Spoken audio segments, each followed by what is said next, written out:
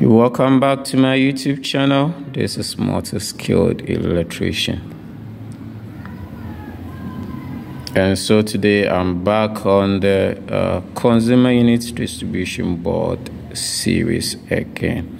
Okay, so today I'm going to focus on one particular thing. Okay, so you see there are two main switch. This is what we call main switch. It's not the entire system that is main switch.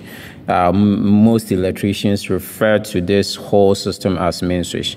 The right name is consumer unit or distribution board. This is the whole thing. And this it's main switch because you use this to turn this system or this whole thing on and off. You use this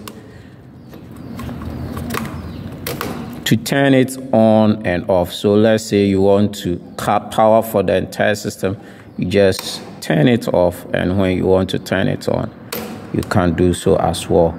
It's the same with this type of breaker here. So this is a different breaker, this is another different breaker. They serve different purposes. This one too, they serve different purpose. Okay, so this RCCB or RCD, residual current device. It belongs to the residual current device group or family. And there's MCB, that is miniature or miniature circuit breaker. Okay, so when you get this distribution board or consumer unit system, it comes with MCB. But the MCB has a limitation to what it's going to protect, or it has a limitation in its protection. Okay, so it's always advisable to install an RCD. In Ghana, we don't have partition distribution boards or consumer units. When you go to UK, even their single phase, it has two RCDs. That is partition. That means, let's say, about 5 breakers. Let's say this one will have its own RCD here, this one will have its own RCD here, and this one will have its own RCD here. Or let's say a single phase, they will partition such a way that, let's say, 5 breakers will have a different RCD and another 5 breakers will have a different RCD. But it's not the case here. So I'm going to protect this system with this this RCCB or RCD right here. Okay, so what is this going to do? Okay, so initially this system or this consumer unit already have some sort of protection. Okay, so your circuits are going to be connected here, your circuit cables, that is your socket circuit, your air conditioner circuit, your water heater circuit, your lighting circuit, your air conditioner, other stuffs. All those circuits are going to be connected here. So this is going to protect against overcurrent, overload, and also short circuits. Okay, short circuit is when a live and neutral cables crashes or come together. So this will just strip to protect the electrical installation from fire or damage. Okay, but this MCB right here cannot protect, or this MCB that is the pre-installed breaker or main switch that comes with this distribution board or consumer unit, it cannot protect against earth fault. Okay, so earth fault is very common.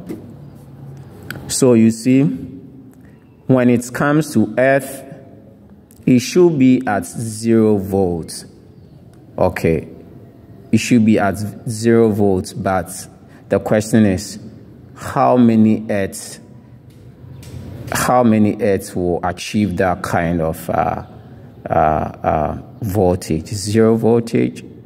It's possible, but it's quite not common. So what I advise, or what I recommend, or what I use is I use RCD or RCCB.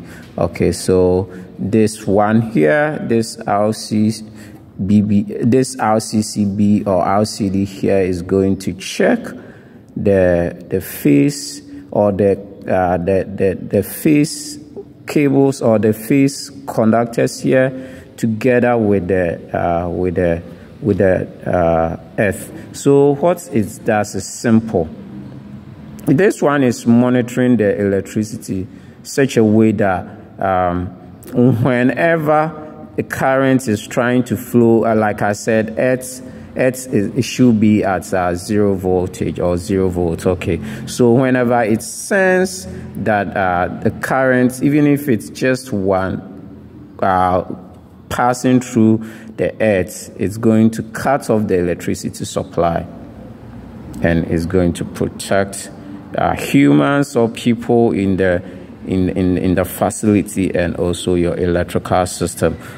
Whilst this is taking care of overcurrent, overload, and also short circuits. This one doesn't take care of short circuits.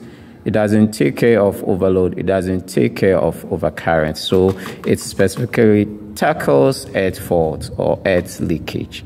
And this one will also take care of other electrical fault that will be happening or that will be occurring. And so why do we have to spend so much money to fix all these things? The thing is, electrical faults are inevitable.